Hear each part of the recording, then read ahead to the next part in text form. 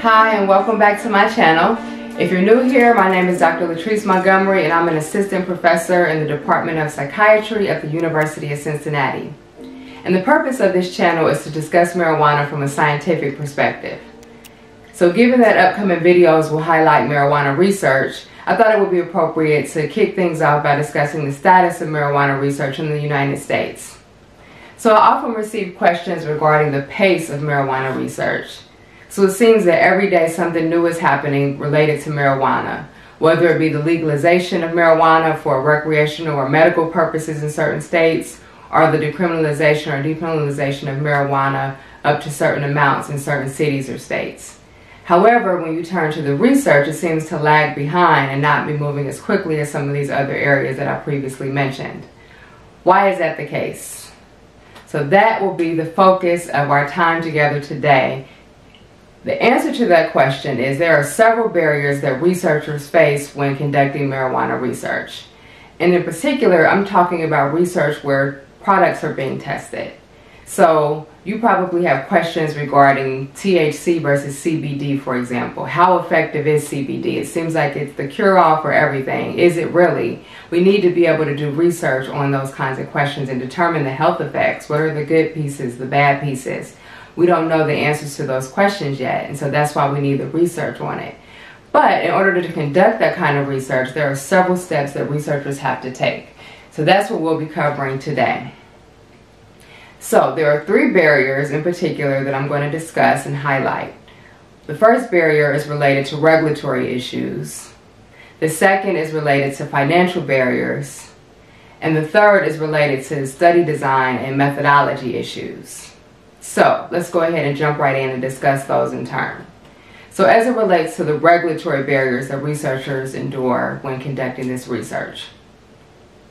So marijuana is considered a Schedule I drug at the federal level. So what does that mean?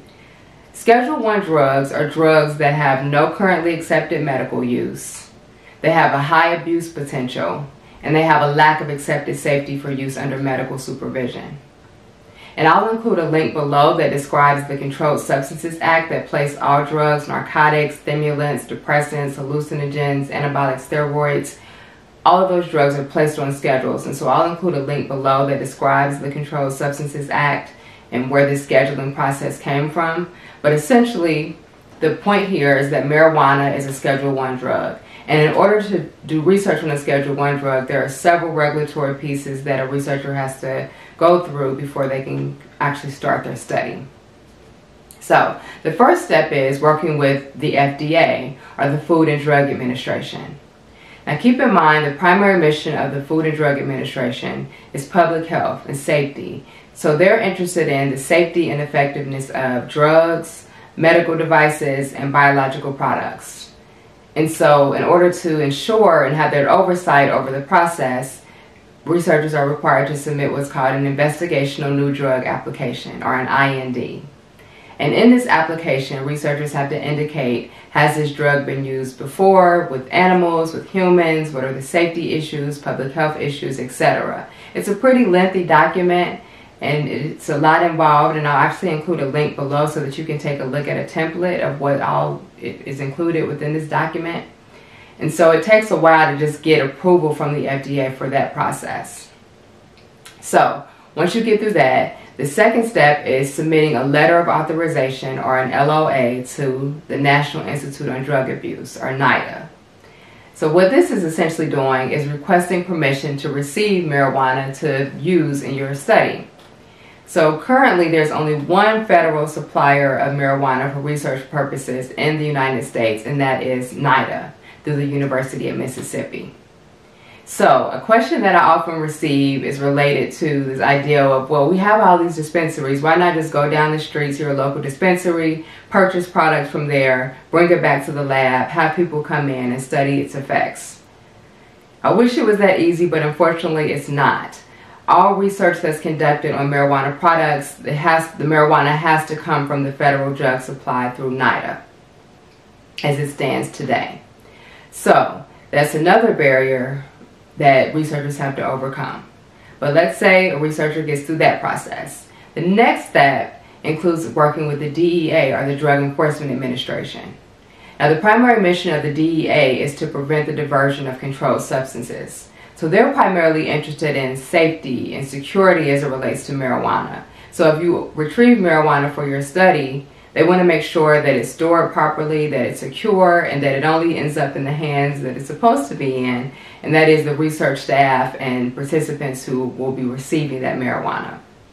So I mentioned the mission and agenda of these different agencies because they're different than what a research agenda might be. So sometimes it can take a while to kind of go back and forth with agencies to finally get these things approved. And it can take months up to years to do so. So that's just at the federal level. And then once you get to the state level, depending on where the marijuana researcher lives, they may have some additional hurdles to jump through at the state level, such as going to their state board to get a controlled substances certificate. There are some states that require that.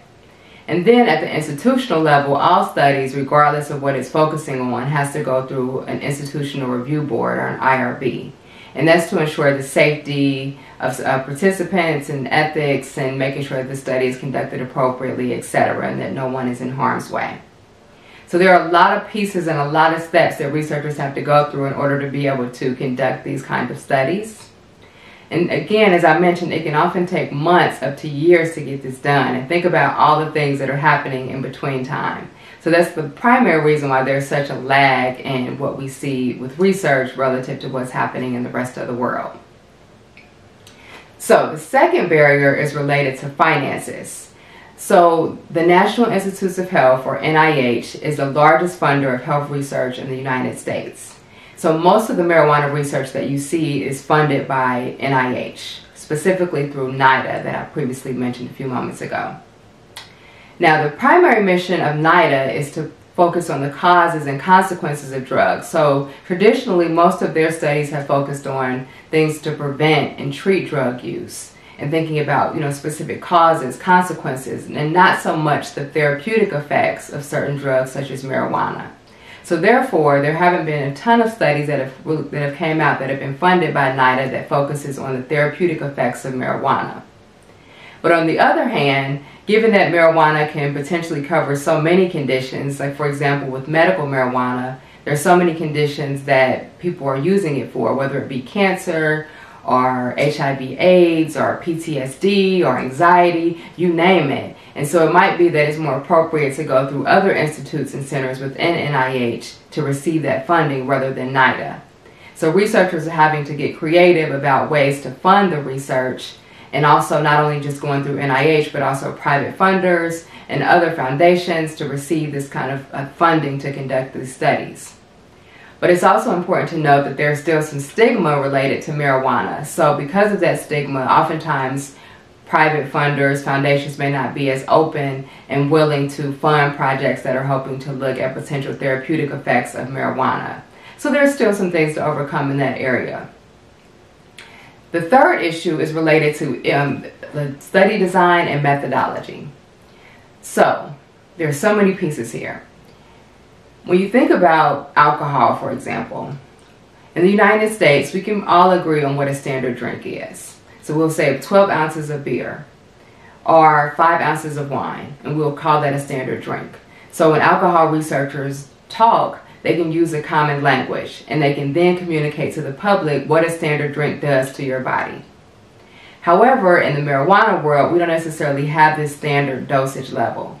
So it's more difficult to say exactly what 5 joints can do or what 5 blunts can do to a person, because we don't have that standard level or standard dosage of marijuana. So that makes it difficult to then synthesize all of the findings that we have in our studies and then present it to the public. Another issue with that, related to this dosing idea, is that there are so many methods of administration with marijuana. Smoking being the most common method, but you can also vape marijuana. There's edibles, there's tinctures, there's oils, patches, lotions, etc. So with so many diverse methods, it makes it difficult, again, to kind of come up with what is the standard dosage for marijuana. Or similarly, if I'm conducting a study on heavy marijuana use, the way that I define heavy marijuana use might be very different than the way another researcher defines heavy marijuana use. or may be very different from the way a participant describes their marijuana use. So we have to come up with a standard metric that we can use so that when we communicate our findings, we'll all be on the same page. There's some great work happening in this area, but we're not quite there yet. Another issue is related to the federal drug supply program that I mentioned earlier.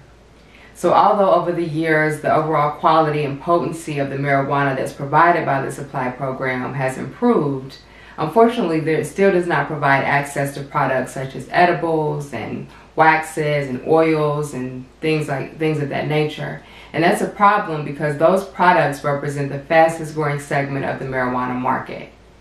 So that means that people are using it at very high rates, but yet we don't know what the health effects of it are because we aren't able to study it in a systematic way.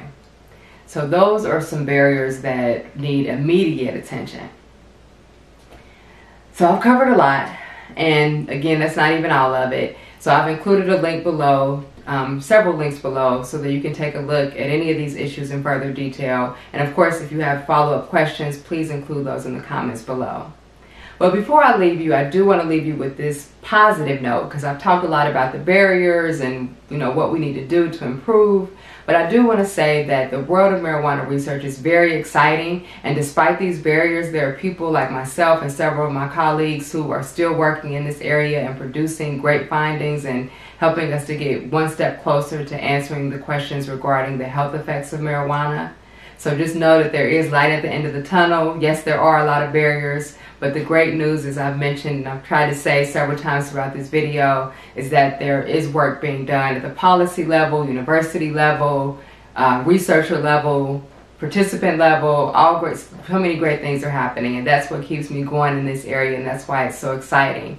And so that will be the primary focus of the rest of our videos, is focusing on this research. But I wanted to do this video just to kind of give you some context so you'll know, as we talk about different findings, you'll have a better sense of what we're talking about and just the kind of bird's eye view of everything that's going on around us.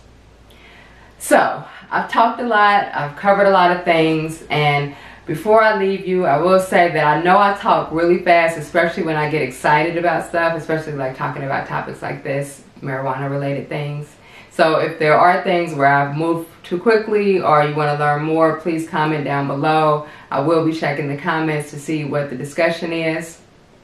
In our upcoming videos, we'll be discussing all kinds of stuff related to marijuana. I have a long list of things, so please, please, please like, comment, subscribe, share, press that notification bell, and I will see you next time where we will discuss all things weed.